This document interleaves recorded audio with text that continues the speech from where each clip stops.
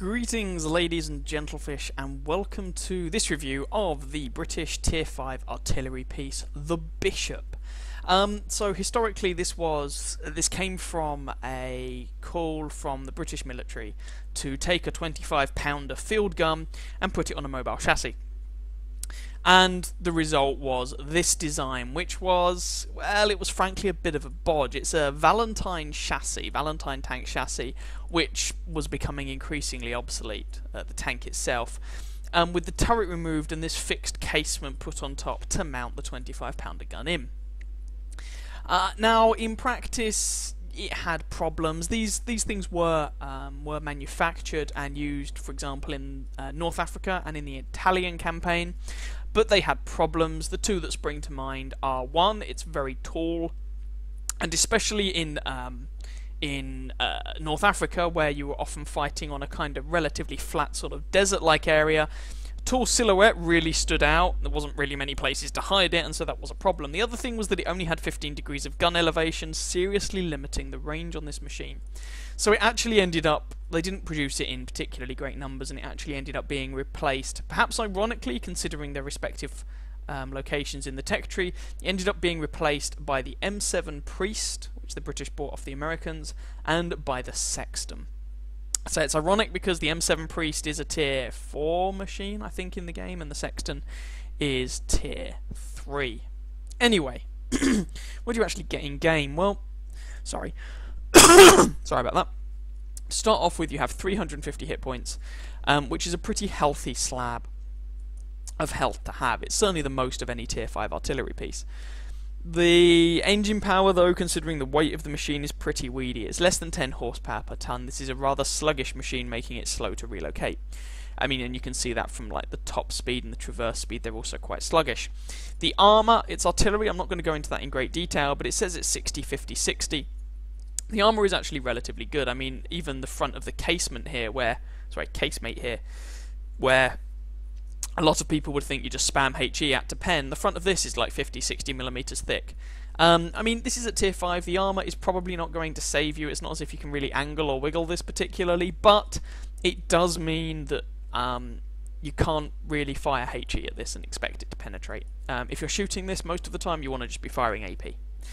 We'll talk about the gun a bit in a moment. Gun traverse speed is irrelevant, it's such a narrow gun arc. View range sucks, as it does with all of the artillery pieces, and the signal range is also not very good. So let's talk about the gun. I mean, you have a choice of two guns. You've got the quick firing 25-pounder. Which is the same gun you had on the Sexton, the same gun you used on the Birch gun, and it's the stock gun on this machine. And eventually, when you upgrade, you get the quick-firing 4.5-inch howitzer. I'm not going to talk too much about the stock gun because it's not very good. The main problem with it is the weedy penetration and alpha damage, making it very difficult to actually get any meaningful damage with this gun, and you really don't want to be shooting tier 7s with this. I mean, it was weedy on tier 3 and 4. So you have this gun, 4.5-inch howitzer. 4.65 rate a minute rounds per minute rate of fire, which is actually pretty good for an artillery piece. 57mm of penetration, 450 alpha damage, which is quite weedy, but the gun has a very high shell arc, so often your shells are landing on top of people on their engine decks. Very thin armour, you'll do a lot of damage. 4.5 second aim time may not sound good, but for an artillery piece it's very good. 0.72 dispersion, again, may sound terrible, but for an artillery piece it is actually quite good.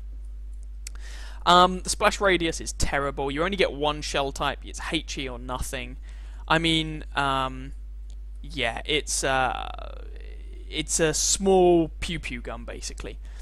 But it can be very effective. Now, you do have to bear in mind, the range on this is very limited to about 500 meters.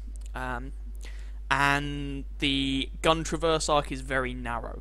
So that means you are going to be re-aiming an awful lot. And that's where that relatively good aim time comes into play. If you look at the grind on this tank, it's not too painful if memory serves. If you've already played the Valentine, this is a Valentine chassis, so you'll have a number of these modules unlocked. The main one that you still have to unlock is the gun, however. You can dump free XP on this. It's only 4,100 experience, and it will radically improve your performance in the Bishop, so that may not be a terrible idea. But apart from that, I mean, you know, these engines, typically speaking, are used on anything with a Valentine chassis, so if you've already played the Valentine, you can have this in a pretty fully upgraded state, or close to fully upgraded state.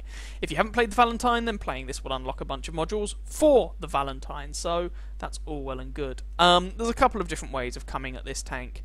You can either come at it from... Where are we? Let me reacquire the Bishop.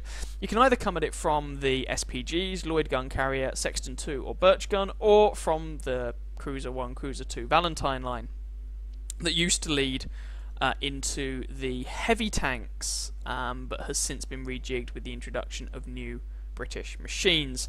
If you go via the SPG route, bear in mind the Lloyd Gun Carriage is not very good. The Sexton's okay, but the gun's weedy. The Birch Gun is interesting in that it gets a fully rotatable turret, and I do actually have a separate review of this tank up. If you go this line, the Cruiser 1, okay, not bad. The Cruiser 2 gets a 3.7-inch howitzer, which is hilarious. The Valentine, not a very good tank. But you going up this way, you will of course also unlock this tank destroyer line from the Archer up to the FV 4005. But the grind is not particularly painful for this machine. What about equipment, crew skills, and consumables and whatnot? Well, for your crew, I would say, I mean, you can see my crew aren't even 100% on this thing. Sixth Sense on your commander, and probably camo on everyone else to try and keep yourself hidden if at all possible. Other crew skills you might want to consider though are things like Snapshot. I can't remember if that actually works if you don't have a turret. But I think if it does work, it's just on the traverse of the gun across the gun arc, so that doesn't really make it very good. Deadeye may not be a terrible idea to get a little bit more critical module damage out of the gun. You've got things like, I mean, the driver skills I can't really recommend, because if you're having to use... You don't want to be in close range engagements, so this thing's going to be slow regardless of what skills you pick, so I really would recommend just Sixth Sense and camo, I guess. Oh, and Brothers in Arms, of course, if you can, to squeeze a bit more performance out of the gun. Consumables, I'm not using anything particularly special. I would recommend possibly pudding and tea. I mean, that's really the only thing you might want to take other than your standard kind of 3 consumables, really, and that's quite an expensive option. What about equipment? Well, I would actually recommend with this, ditch the camo net and binos and all that jazz, because you don't want to be staying stationary with this tank very long. It's very slow. You want to move up and keep going with the assault, basically. Make sure you stay in range. So I would recommend gun rammer, a bit more DPM. Where's it gone? Enhanced gun laying drive. The aiming time is relatively good, but the quicker you can aim on a target, the better. I mean, you have a very narrow gun traverse, so you're going to have to keep reacquiring your targets. And this is one of the few artillery pieces that is not open-topped, and thus can mount improved vents, so I would go with that just to squeeze a little bit more out of the tank. Is there anything else I really want to say in the garage about this machine? I mean, it's artillery. There isn't actually all that much to say about it. I've already mentioned that the armour is actually relatively good, and enough, certainly, to shrug off some HE rounds. And this is something to be careful of if you're engaging the Bishop. It has a relatively large health pool for a Tier 5 SPG, and the gun is fairly accurate, so you do want to be careful. Don't just sit in front of this thing. Try and get around the sides and the rear if you can. It is quite sluggish to traverse. So I'm not going to talk about critical module locations because it's not the sort of tank you really want to be getting shot in. I'm not going to talk about the armour scheme, so I guess let's just go and have a look at some gameplay. So here's the game I wanted to show you. I was originally actually going to show you a game on Himmelsdorf because, you know, with the gun arc on this tank you can actually do fairly respectably even on a map like Himmelsdorf, but it was I think it was a game from the previous patch and the replay file was completely screwed. So that wasn't really an option. So here we go. This is a Tier 7 game here on Ruinberg. Although looking at the Tier 7s, each team has a Tier 7 artillery piece, and then the enemy team has a T-28 heavy tank concept.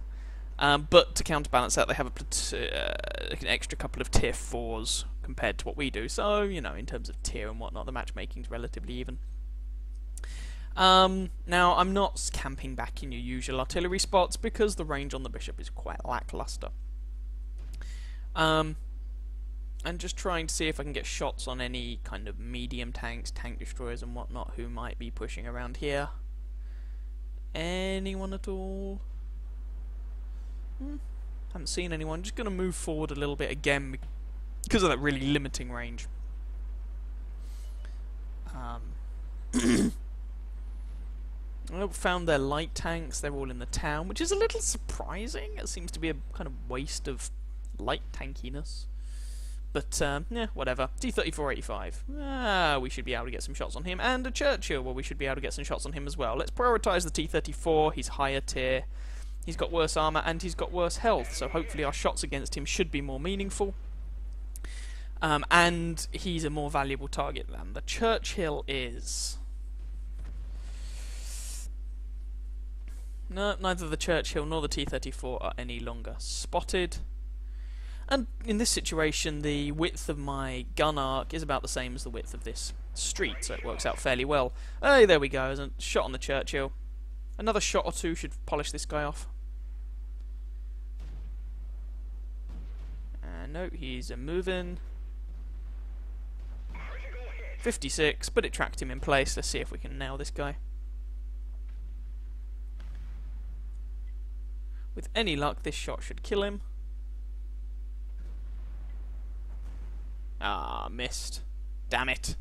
Maybe the guy was able to move. Oh, no, no. One more round. And good night, sweet prince. And there you can see the rate of fire on this gun through an artillery piece is pretty good. And the accuracy, partly because it's you have to be at close range to use this gun, but the accuracy, again, for an artillery piece is pretty good. T-34-85, kind of pushing the range a little bit now, but we can still get a shot on him, and there's that shell travel time.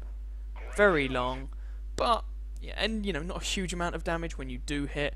If you can land shots, of course, on the top of engine decks and whatnot, that armour is soft and squishy and you'll do a lot of damage, but these shots are basically just going into the front of his tank and into his turret, but as you saw there, if you can have a shell arc down onto his soft, squishy top armour, you can do a lot of damage. That was over 400 damage to that guy. So, moving forward again, just seeing if we can get some shots on the Jagdpanzer IV, or I think it's the Hellcat who's also over there. We're winning this game 8-4, which is fairly nice. It looks like it's going to be, hopefully, a relatively comfortable win. The enemy team 50 is a little unhappy, but he's just going to have to deal with it. So, pre-aiming at where these tank destroyers were last spotted. Hopefully going to spot them, and there's the bishop on the enemy team. Can we nail him? Come on. We track him. Well, he's not going anywhere while he's tracked, so let's see if we can polish this guy off. He's probably not got repair skill because it's an artillery piece. And there we go. We kill him. Cromwell's taken out the KV-1, so that just leaves the Jagdpanzer IV and the Hell Kitty. Found the Hell Kitty. But he's moving and making himself awkward to hit. Well, we'll take a shot. Probably won't hit because of the long shell travel time. Nah. Ah well, never mind. Jagdpanzer IV has been spotted, and our team's just happily pushing through the town. He's on fire, and the Cromwell executes him. There's only two of them left now, Type 58 and the Hell Kitty. Type 58 is now dead, and I don't think we're going to get to the Hellcat either. We take aim, though. Just on the off chance, but I very much doubt we're going to be able to pick up the kill here. There he is. He's behind buildings and in a pretty terrible position. And the Cromwell leaves him on 5 health. Our allied Hellcat kills our Cromwell. And then our T-34 nails the Hellcat. Anyway, despite that bit of derpery at the end, that was the game. So let's go and have a look at the results. So that ended up being enough for First Class Mastery and Bruiser. We also completed the Falling Hammer mission. I think this was for the T-28. Destroy at least 3 enemy vehicles of the same tier as your vehicle or higher, and win the battle. So there we go. Yeah, everything we shot at, we killed. Ended up being a pretty decent game. 1352 damage, which for a tier 5 machine isn't too bad. That Cromwell B did very well, so hats off to him. He didn't deserve to die right at the end, but what can you do? Our Hellcat. Anyway. 3 kills, 717 base experience. Yes, that's enough for first class. Remember that as artillery, you're going to effectively share half your XP with the people who are actually doing the spotting. So that can be slightly irritating. 11 shots fired, 6 hits, 6 pens, 3 splashes, 1352 damage, 3 kills. We even spotted 1 tank. Who did we spot? Oh, we spotted the bishop. Somehow. Pass, don't ask me. With a premium account, we made a 27,000 credit profit. Even without, we'd have made a 17,000 credit profit. I mean, it's tier 5, it's fairly profitable, even if you're not spotting your targets. The ammunition's cheap enough and does enough damage to make it a reasonably profitable affair. So yeah, let's just quickly jump back into the garage and polish things off. What do I think of this thing overall then? Well, I'm not keeping it. I mean, it's relatively good for an artillery piece, but it's still an artillery piece, and I still find it kind of annoying to play.